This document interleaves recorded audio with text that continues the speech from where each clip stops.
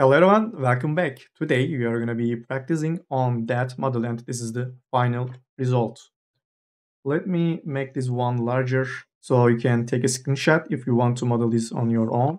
Actually, you can try to model this on your own on the first try, then you can come back to this video. This is a great way to practice. Anyway, now let's get into the tutorial. Alright, let's start off with the capsule at this one in. I'm gonna hit N and B to see the wireframes. As you can see, we have these triangles, but since I will be slicing off the top and the bottom, it's not gonna be important. Let's make it editable. Then I'm gonna enable symmetry hub on the y-axis. Then make a selection and delete this. Perfect. Let's turn this off. Now I will add in a cylinder, change its orientation and make it smaller. So it is supposed to be somewhere around here, I guess.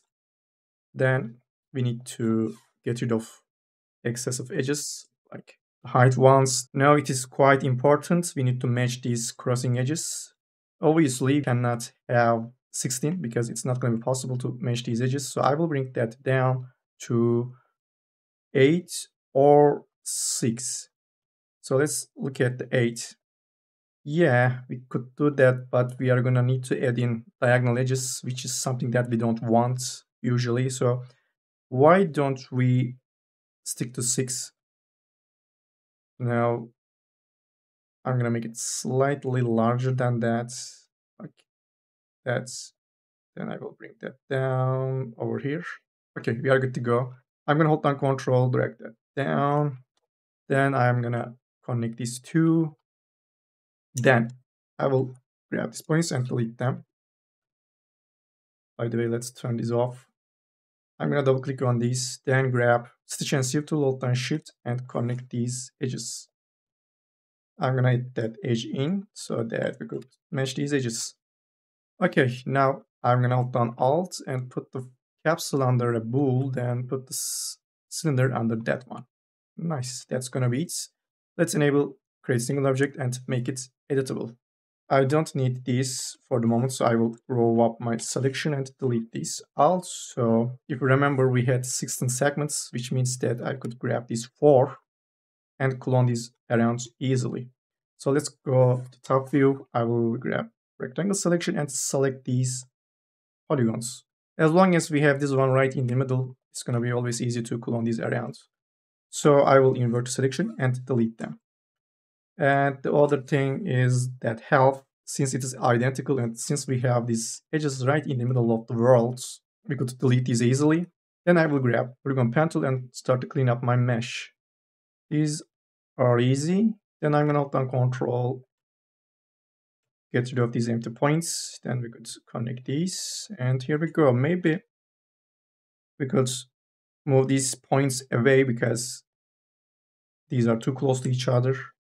And that's it. Now, if I hold down Alt and hit symmetry, I'm gonna turn off X because we need to mirror this on the Y. So I will enable Z, enable Weld, and here we go. Now I could hold down Alt and add another symmetry, but this time I will select the radial one and set this to 4. Perfect. Now I want to work on this one, so I need to make the symmetry editable. It's C. We could delete that. Then what I want to do is extrude these in. So extrude, hold down Shift, and something like that is going to be enough for us. Let's turn off these planes. Okay, select these polygons with selection, hold down Control, extrude them out. Let's try something different. I'm gonna flatten these out by scaling them down. Then, yeah, we are looking fine. Same here. Now let's put this one under a subdivision surface. Okay, these points are not valid, even though the weld option is on. So I'm gonna put a connect. Yes. Also, if you're getting these sharp edges, you should turn off use edge breaks and increase that up. If you are still getting sharp edges, you should select the connect object and set its long mode to average. Now we want sharp edges. Our first option is obviously spotting edges, but I will be subdividing my mesh one time in order to get these details. Right now, it's not going to be possible because we have a low poly mesh. So I'm going to select these edges and grab weight subdivision surface tool and weight these edges up. Okay. But 2 levels will be too much, so I will set this to 1. And here we go. Let's make this editable. And I will put another subdivision surface. We no longer need that weight. Let's put this one under that. Now we could start to add supporting edges. We could, grab that half and clone them around, but it's gonna be really fast. So let's do it quickly. Then I could use this by sliding them in. It's gonna make the edges sharper. Okay.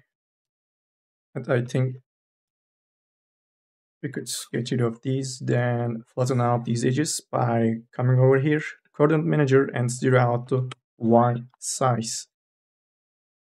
Maybe scaling them up slightly, hit Q. Okay, nice. Then let's scale these in, move them down. I want these edges to be a perfect circle, so I will use Fit Circle tool. Click and all right, now hold down Control. Then I will use close polygon hole tool, enable grid. Let's enable patch so that I can rotate these around because we usually want these edges right in the middle. Okay, hit Q. Supporting edge, please, right here. Maybe here. All right, looking nice. Now I want to add that detail in. So it is supposed to be around here. So I'm gonna add the cylinder in, scale that down. So it is supposed to be right around here. Obviously, we need to make it smaller. Yeah, I think it would be good to put this one under a bool so we can see a little bit better. Yes. So we want something like that.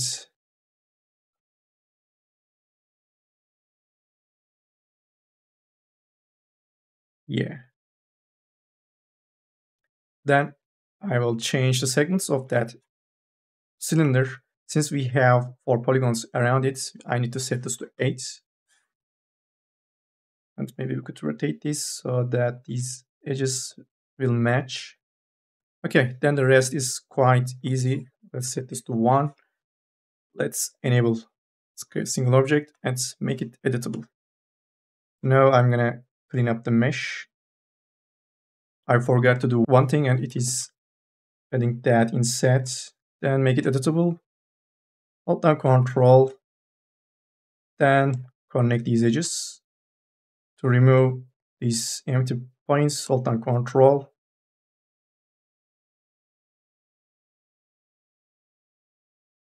Okay, by doing so, we train the shape as much as possible.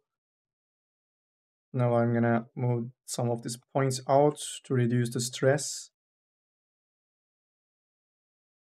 Okay, let's add a loop cut. If you see something like that, it means that there is something on the way. Probably some duplicated points. Yeah, something is off here. I will just delete them. So let's get rid of these.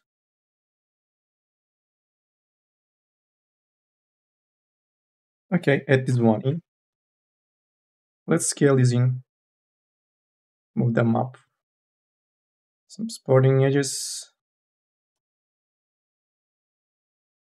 Let's hit Q. And here we go. But what about mirroring these? I will use symmetry tube. Symmetry generator, hold down out, add this one in. I will enable all of them. And then I'm gonna enable remove outside. Here we go. Let's enable welds. Some of these points are overlapping, which means that I failed to position these right in the middle. So I'm going to select them. Since these are facing Z, I should look for the Z position and Z size. Zero these out. Same here. X this time. Zero out that one. Now I should get a good result. Yeah, now let's make it editable. And our mesh is ready. Okay, we are looking really good. I'm really happy with the results. Now I'm gonna finish this off by adding the last detail, which is these grids. It's gonna be quite easy, actually. All I need is a cube, scale that down. Then I'm gonna open out with a cloner. I want to mirror these. Sorry, I need to clone this on the X, so I should first set this to linear and yeah, I'm gonna do that. I guess we have 8 or 10, so let's set this to 8. Then I'm gonna try to fit this in. I'm gonna scale this down. Okay, I need to change the scale of that cube to something like that.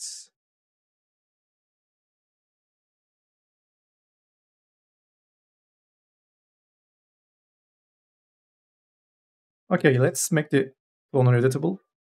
Oh, sorry, I should first put this one under a connect so that it will give me a single mesh. Then I will go to the front view, line cut tool, turn off visible only, and add these cuts parallel to the shape. Hit A to exit the tool, and I will do the same here.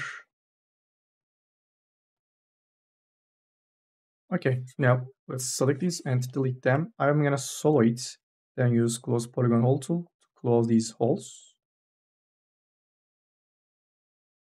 Nice. Now you are gonna need supporting edges, obviously, but instead of adding these one by one, why don't we add a bevel deformer? And let's set this to solid. So these are gonna act like supporting edges. We could increase up the threshold to bevel that edge as well. So sorry, we need to bring that down. Okay. Now let's group them. Alt and G, turn off solo modes. NA, yeah, looking sharp.